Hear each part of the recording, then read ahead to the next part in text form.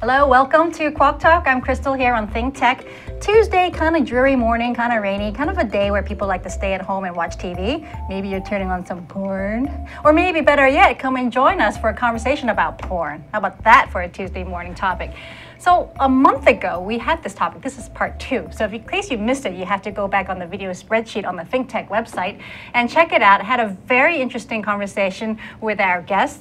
And, porn, the reason we broke it up into 2 parts, porn and pain, is because there's just so much about porn, so much baggage, so much background information that we had to cover last time. And again, I encourage you to go and try to find the reference and file and watch it, because it is very, very insightful. So we didn't really get to the pain part so much because there's so much nitty-gritty, interesting industry information about the porn world.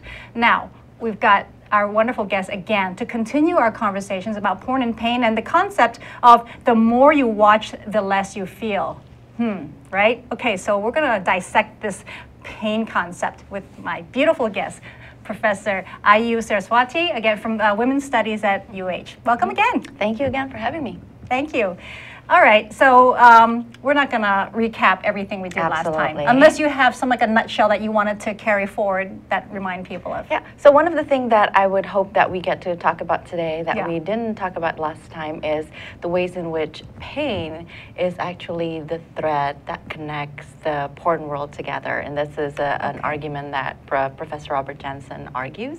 And this is one of the things that I sort of talk about in my book as well, in terms of, what does that mean that pain is the thread that connects the porn world together. What was this book that you referred to again? It's by Robert Johnson and Gail Dines. And so the ways that, when we look at the world of pain, the world of porn through the lens of pain, well, first of all, when we think about sex and sexuality, do you often think about it in terms of pain or in terms of pleasure?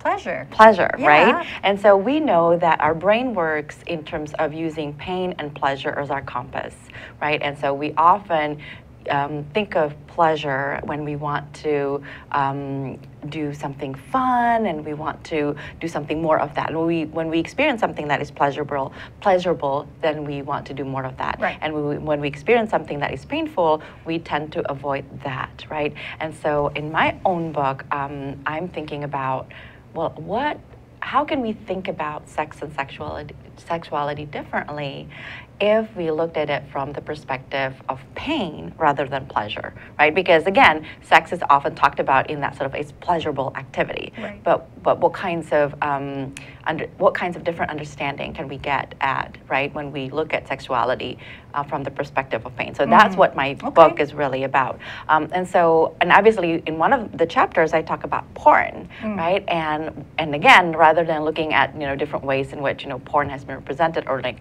women has been represented, I look at the narrative of pain in porn, and particularly in terms of Asian women in porn. And so that's what we talked about the last time, Asian women, and the ways in which when we click the category of Asian women in porn, that they're often represented as experiencing that pain. Right, which is a pleasurable pain. It's almost like they wanted it and that's why the men proceed. Yes, or in these sort of like narratives, in these videos, the women themselves are not really experiencing or like represented to be experiencing pleasurable as such, as they are really experiencing pain. And the pleasure comes from the people watching such a sort of painful activity.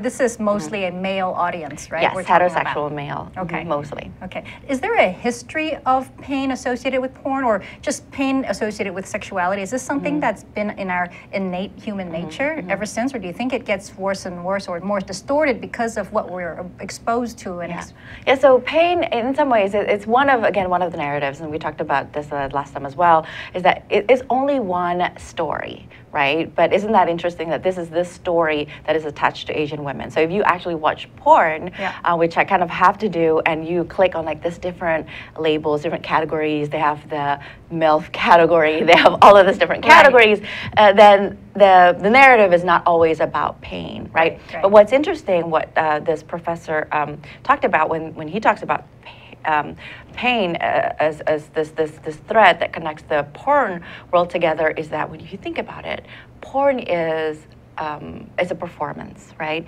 So we have porn stars are workers, right? And so the assumption here is that there is pain even as these porn stars are doing their work, right? To have to perform sex and sexual intercourse with another actors in some ways, right? That there is pain in there, and the people who watch it in some ways are assumed to come from that space of pain, right? When they watch it, there's this something unsettling about their own sexuality, about women's sexuality, about men's sexuality. And I don't necessarily agree with that assumption, because there's an interview with different women porn stars who talk about their experiences as workers, and some directors would even say that they would choose performers who exhibit sort of positive energy, that they're pleasant to work with. And so this idea that porn, or like the setting of porn films as this sort of site of pain, I don't necessarily agree with that.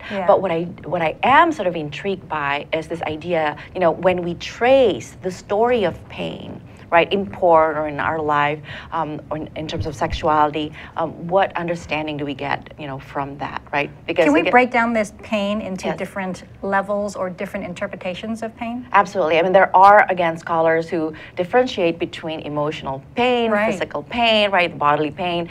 But again, that is very westernized in some ways, right? Because without the duality of the split of the body and the mind, then what is painful in the body is painful in the mind. I mean, I've never experienced, like my tooth aching and like, oh, it's just physical. I have, which is kind of interesting, right, to think about it that way. But what I love is there's a feminist. Her name is Gloria Anzaldúa, and her take on pain, which I love, and she said that pain is the way of life.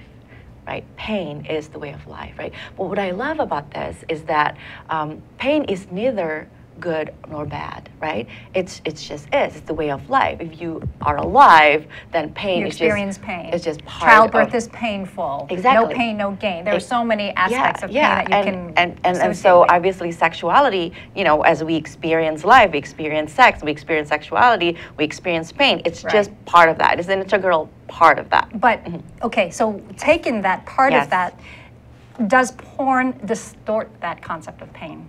Yes. So porn takes so when we see porn, and particularly the kind of porn that I analyze, again, it's attached to women, Asian women, right? And so the men themselves, we don't really see them as having pain. They're not in pain. No. In some of the videos that I watch, sometimes we don't see the male's face. Right, because obviously the angle of the camera is positioned so that the audience or the viewer embodies the male gaze, right, or the male bodies.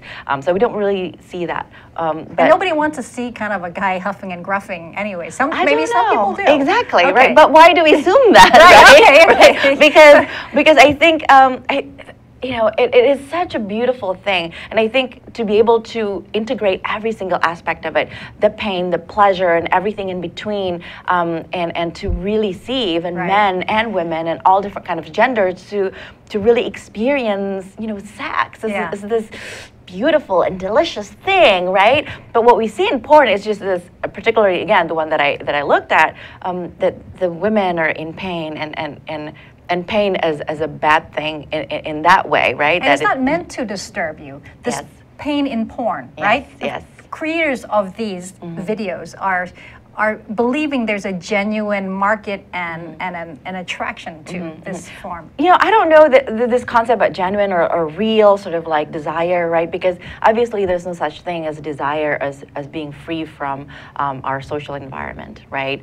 There's desire map, and in some ways we'd like to think that how we feel is natural. But in my first book, actually, I talked about feelings, right? And the ways in which that feelings is the ways in which power works, right? And so if you want to understand how power works in our society, we look at how we are made to feel a certain way. And so some of the examples, I didn't really talk about this in my book. So it's kind of like power and pain, that whole duality. Yes, yes. So in some ways, so an example that is easy to understand in terms of understanding how power is gendered and all that is I often ask my students if there is a heterosexual sort of couple, a mother and a father, and then the baby starts crying in public space, who do you think would feel more guilty to pick up the baby and soothe the baby?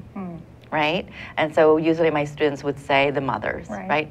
But so again, this shows that even as we feel that this feeling is natural to us, that in some ways that this feeling sort of reflects how power works in our society, that women are taught to feel more guilty to take care of their kids than men, right? So associating that with the porn though, do you think that women place themselves in a different situation or accept their role in porn because of society? Absolutely. Both the women in porn themselves, because again, these women are workers, right? They're actors, right? And so they have to work, they have to perform a certain way, which is, you know, embodying that feeling of pain, and also as well as the audience, right? Could it be male, could it be female? They are made to feel a certain way when they watch these things, right? And so when I study this, I clearly remembered how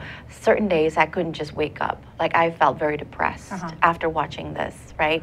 Watching porn. Watching porn, because when you study this, you don't just watch. No, and it's not light. You actually replay the same film over and over. Do you watch it with your students and discuss? Oh no, I don't do that. I don't do that. No. And so, you know, after watching it days and days, and I became sort of, I felt depressed, right? Because in some ways, because rather than embodying the gaze of the male audience, I felt that I'm that Asian woman in the film, and I felt violated. And there are also this notion of, you know, digital rape, right? In some ways that you feel that you're being raped, that every time I enter this space of this cyberspace, I felt like it's not a safe space for me to be. You know, I don't know if I went to the extent of depressed because I don't see it as much as you. I just kind of did my research and just, I don't even want to open the clips because I don't want to go there. And I also... Why is that? Why do you feel that way, right?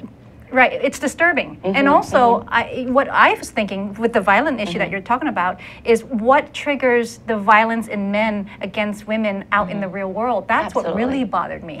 When people, when men distort the concept of sexuality. Yes, there is actually a study that shows that men who watch porn are more forgiving in terms of the violence that are happening around them, right? It doesn't mean that they are more likely to rape, right? But the studies show that they're more sort of desensitized in some ways, right? And so when they see sort of like violence around them, they tend to not respond with sort of like, you know, well, let's stop this. How do you think cultural backgrounds affect how men perceive? You know, even if porn is the same all over, because of their upbringing and how they treat women or their positions, do you think that that is something that is huge? Absolutely, right? Cultural background, sort of family background, but unfortunately we live in a culture that is patriarchy, even in the U.S. Right, we said that last time. Yeah, and so when we still live in that culture, and they call it a rape culture, right? A rape culture, you know, when we see all of these things that are happening, and then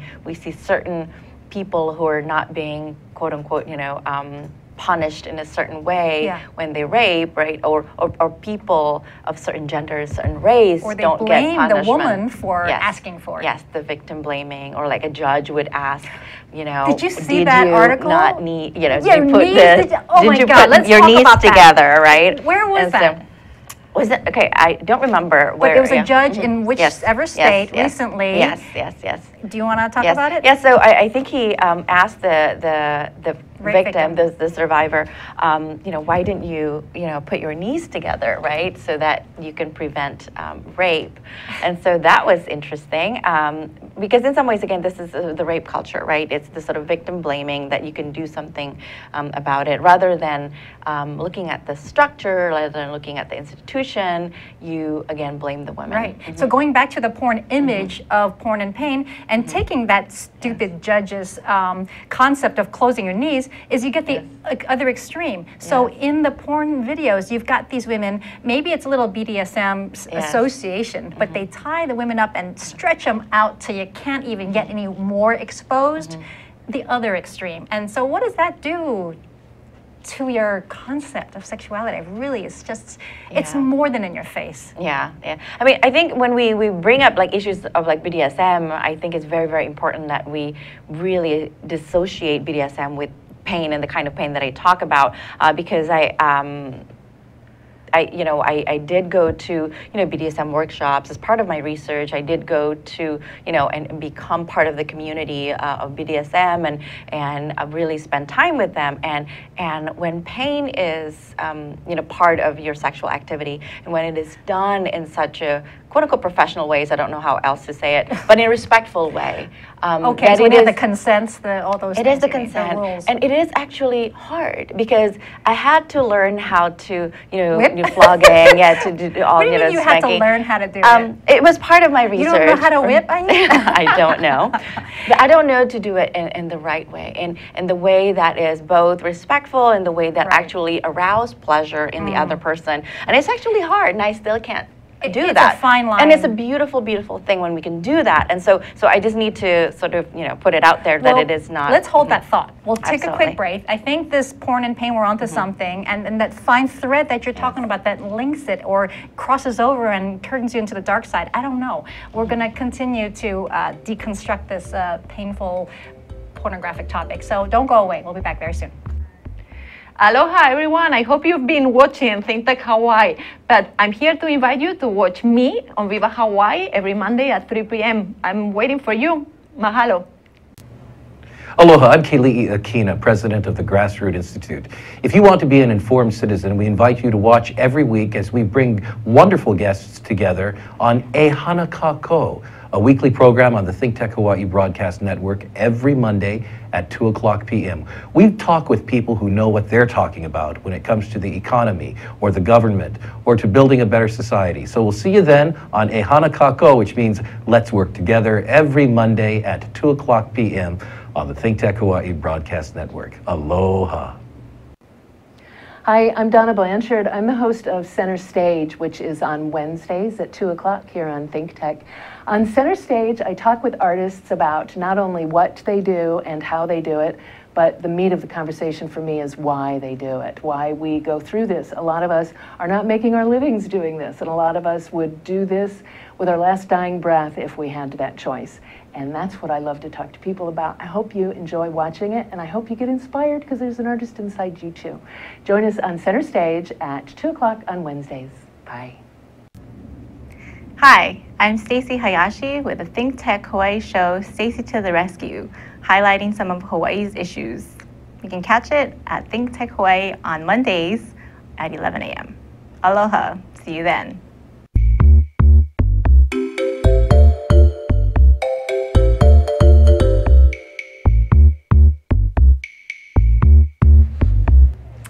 Welcome back to Quack Talk, talking about porn and pain with Professor Ayu. Now, we were just getting into this heated discussion about what pain is and what it really kind of opens up into. Ayu, we have a wonderful lady in the panel that I always like to bring in to kind of stir things up. And Zuri, you never see her, but she's always there. She's the one controlling the panel. So Zuri, welcome into our conversation again today. Hello. Hi, Zuri. You know what? Have you ever watched porn? I think I'll have to admit it on air, but yes. Of course, right? Who hasn't, right? Okay, so my question is, this is like an open women's girls discussion.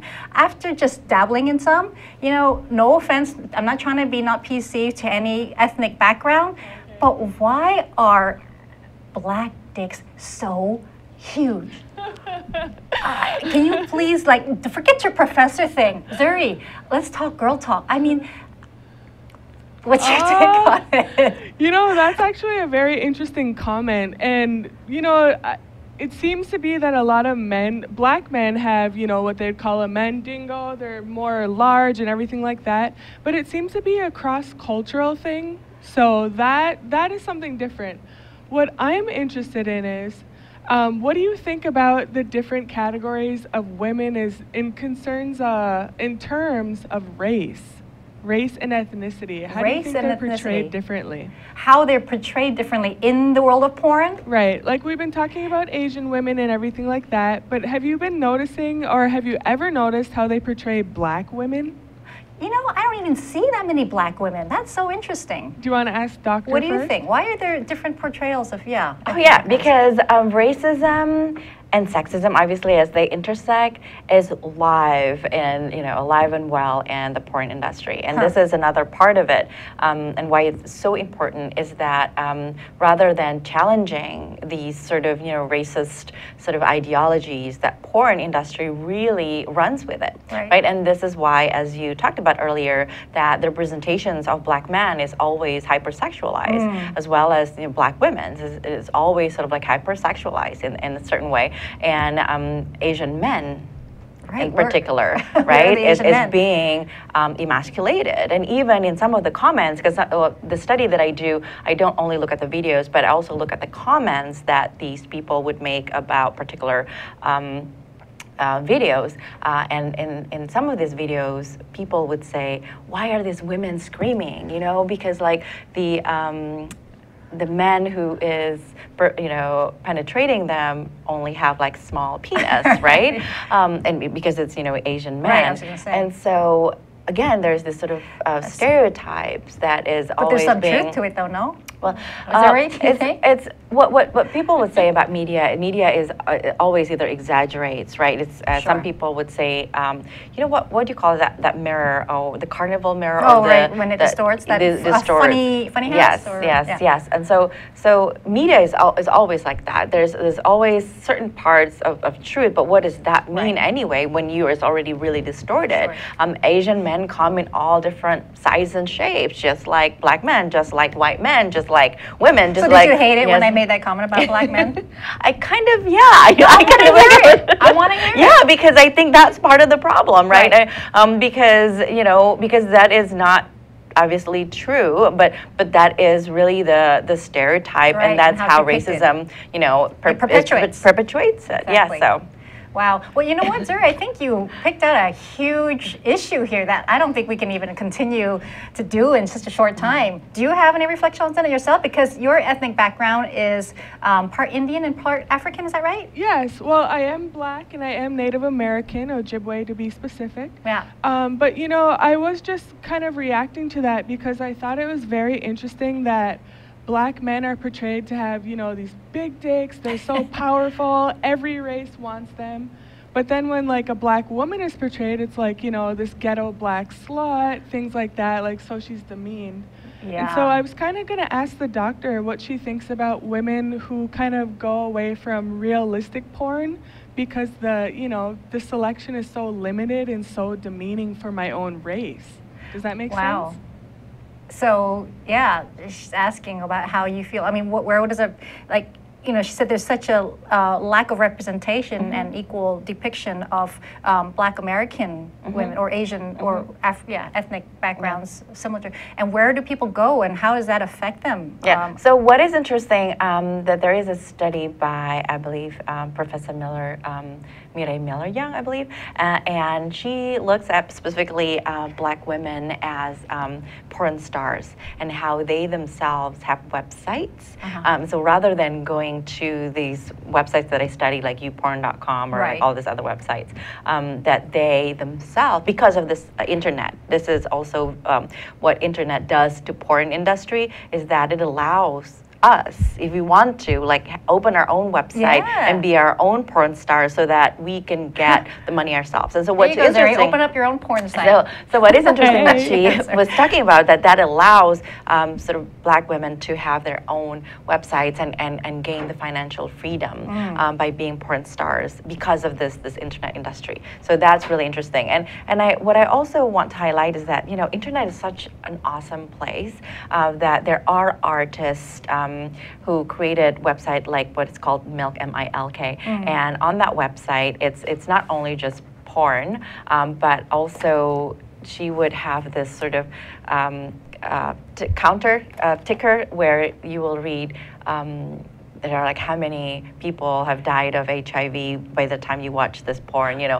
So in some ways that you're being more critical about porn, and when you watch porn, it's not only within that context of your own sexuality, but also the larger part of that. Although that in itself, I think, is problematic because the narrative that we often hear in sex ed or anywhere is that don't have sex, because then you'll have these STDs and stigmatize people with STDs, because, you know, we have people who have cancer, we have people who have diabetes, we have people who have like, it's just disease. Again, pain, just, you know, like illness is just part of life, but you stigmatize people with STDs, and so that's also another How problem. do you think people can educate themselves to be more critical when they do, if they go and engage in watching porn? It's fine. Everybody has their own freedom and choice.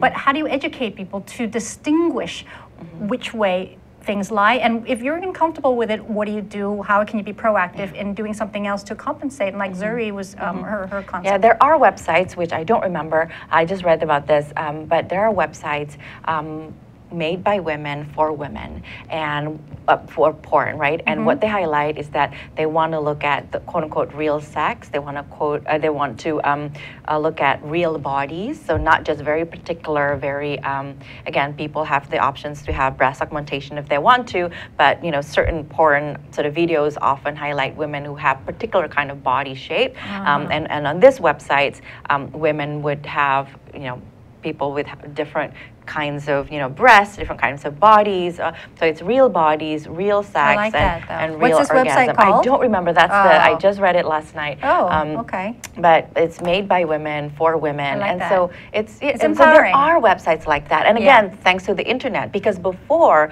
if you think about the production, the distribution of porn videos would be very, very expensive. Right. Now with the internet, everything is, you know, relatively, you know, cheaper. And it's ironic. I mean, I have to go back to the first time we talked about porn last month, is you mentioned that the whole porn industry, you know, we used to say, oh, it's the internet that's encouraged this whole boom. But in fact, you said it was the other way around, how it created the whole security system. Yes, because porn really, you know, forces the internet to, you know, get it together, you know, if you want to continue to arouse us, right? The security system, the payment system, and even the fast speed that, you know, we can. Of it. Yeah, absolutely. Right. Yeah. So, well, we've opened up, you know, a can of worms, if you wish. I mean, a lot of people are uncomfortable talking about these types of issues. But you know what? It's out there. So whether it's in your face or whether you want to do it on the side and not tell anyone and lie to yourselves every day and deny the fact that you are doing something that you think is not healthy,